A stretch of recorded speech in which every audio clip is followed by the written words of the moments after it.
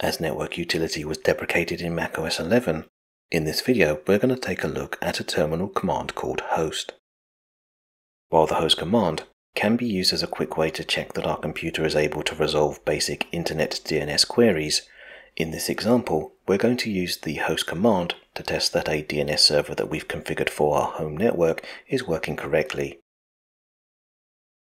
Let's get started by first opening a terminal session.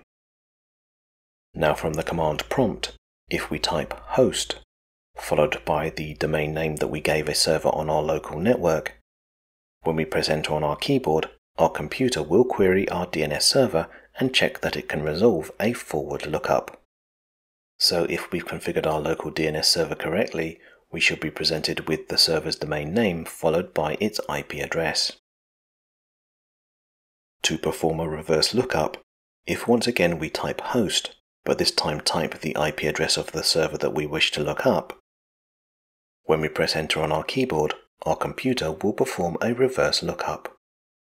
With a reverse lookup, we will first be presented with the server's IP address, then its domain name.